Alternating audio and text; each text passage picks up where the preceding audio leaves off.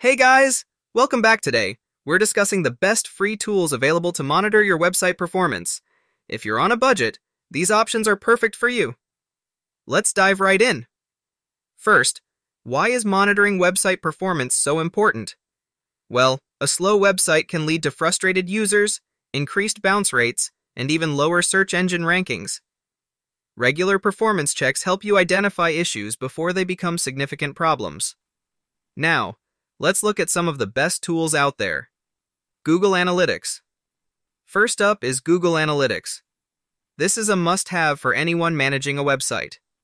Its key features include real-time data on user activity and traffic, site speed reports to identify bottlenecks, customizable dashboards to track specific performance metrics. DareBoost. Next is DareBoost, which offers a free version with excellent capabilities. Key features are website performance audits with actionable insights, mobile and desktop performance testing, free monitoring of up to 3 websites. Is it down? Right now. Third on the list is Is it down right now? This simple tool checks if your website is up and running. Here's what you get.